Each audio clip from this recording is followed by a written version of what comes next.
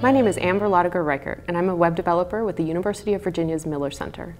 With me today is Waldo Jaquith, Director of U.S. Open Data. In addition to being the founding director of U.S. Open Data, Waldo has a long history in web technology and digital communication. Would you tell us a little bit about U.S. Open Data? Sure. U.S. Open Data is a nonprofit organization that works with government and also some entities in the private sector, organizations generally that have data but don't quite understand how to share it effectively. So we, at no charge to them, partner with them to help them figure out how to make the most use out of information that they're holding closely that perhaps they could share. Well, as you know, in the course of building presidentialcollections.org, we've been encouraging organizations to share data about their collections online. And we've been understandably encountering some hesitance about why should I open up my data, why should I make it available? Can you explain a little about the benefits of making data available online? There are a handful of benefits, generally, generically speaking, to making data available online. One of them is that, particularly for academically based organizations, that's simply how information is shared in 2016. That's what it looks like to be a library, is to figure out how to share your information most effectively with the people who need to have it. And so publishing your data online is just a really great form of outreach these days. Another reason why it's really helpful to publish data is it facilitates collaboration. That when an organization has core data that is useful to others, it can be a lot of work to do something with that. There are certainly lots of libraries that have valuable data that just haven't had the chance or the funding or the time to build something interesting with. So by sharing that raw data that they have, it gives a chance for others to work with them and to collaborate on it, because otherwise the world doesn't know that you have that data. They don't have that opportunity to work with you for everybody to benefit. So open data can be a really great way for organizations, by publishing that data, to benefit from it in ways that perhaps they just don't have the resources to do on their own. So what is meant by open data? There's a distinction made between open data, data, and information. We can imagine, for instance, weather forecasts. Information about weather is if you're watching the Weather Channel, or you're looking at the newspaper and it says tomorrow it will be 72 degrees and cloudy. That isn't data, meaning nothing else can be done with that other than reading it on a piece of paper or watching it on television. Data would be if you were to receive a file from the National Weather Service that describes in machine-readable format, here's the weather for tomorrow, here's the high, here's the low, here's the cloud cover, and so on. Data can be transformed to many different formats in ways that makes it much more powerful than information, which is generally static. You can't make any changes to it.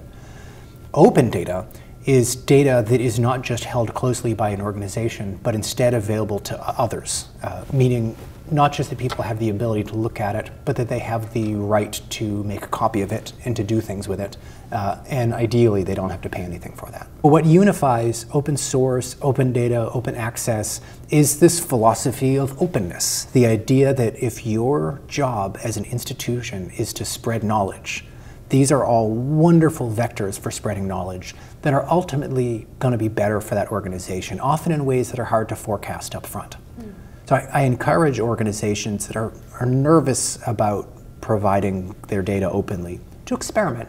You take one collection that doesn't need any conversion or software written for, and you figure out how to go about publishing it on your website or partnering with somebody who can help you to do that, and see what happens. And maybe nothing happens and it was a waste of your time, in which case you find that out easily. Much more likely is you publish that data and you find out that it's useful to people or even to yourself in ways that hadn't been forecast before.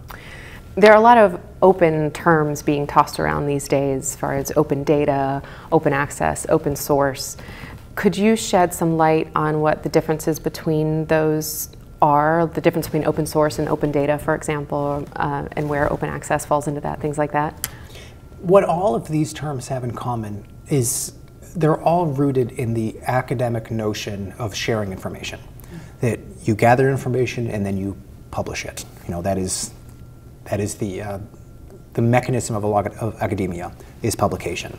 So what a lot of open is about is the idea that you should continue to publish, but not just your results, but all of your data, so that it can be available to others as well. So when we talk about open data, we're talking about making raw information available in a format that computers can read via a website or in some format like that.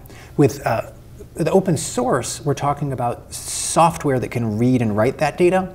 It's about also making that software available and the computer instructions that make it run, making that available to anybody as well.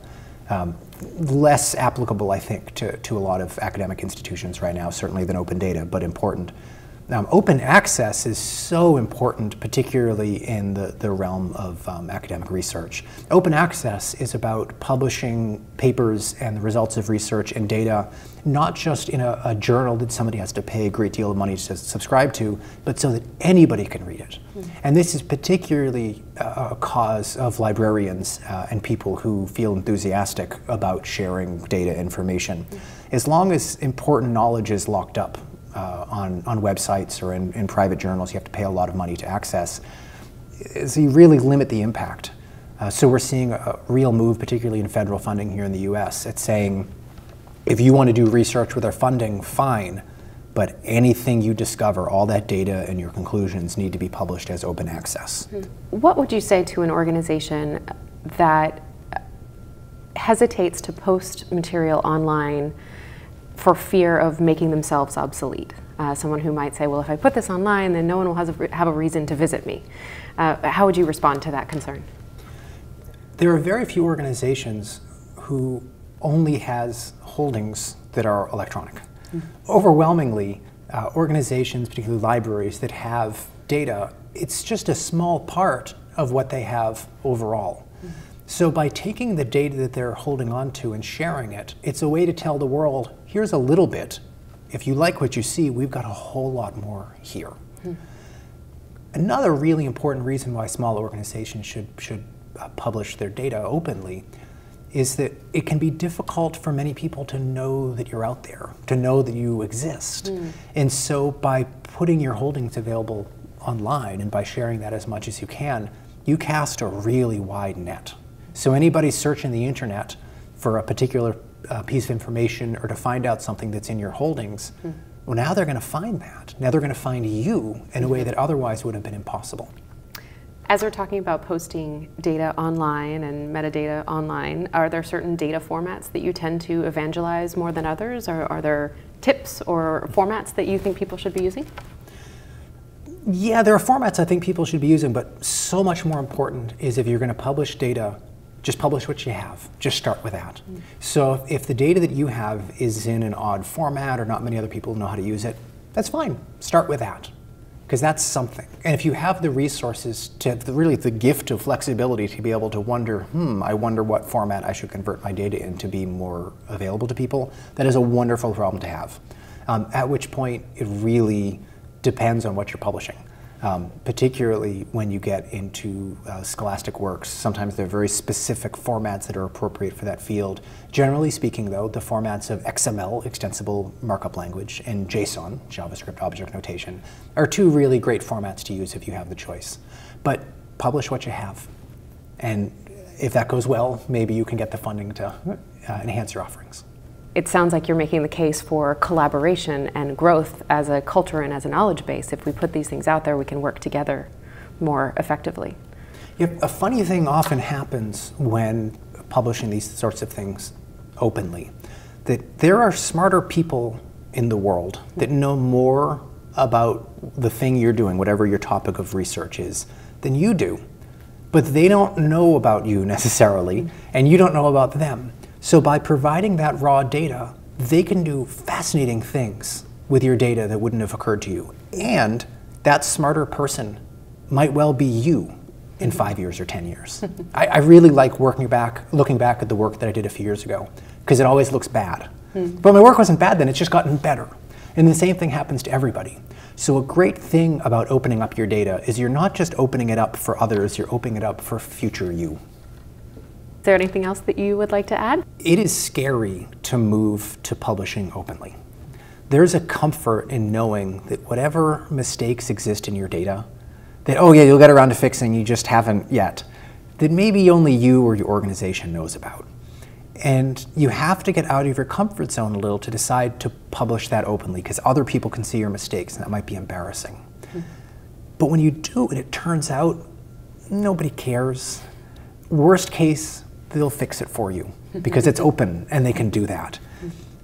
Best case, they benefit from everything else you've done that is right. As humans, we're really bad about seeing our flaws, and we're generally particularly bad about seeing what we do well. We can't balance those well. And so like when I look at my data, I just see the mistakes. And I forget how much of it is really great and wonderful to people. So I encourage people to get over that initial scary hurdle and just publish something, a data set, and see nothing terrible happens, and nobody will make fun of you, and you and your organization will be better for it. If someone wanted to find out more about US Open Data, how would they do that? Our website is at usopendata.org, where we write routinely about best practices in open data with a complete how-to guide and how to open your data, a guide for reluctant bureaucrats. Wonderful. Well, thank you so much for joining me. You're welcome.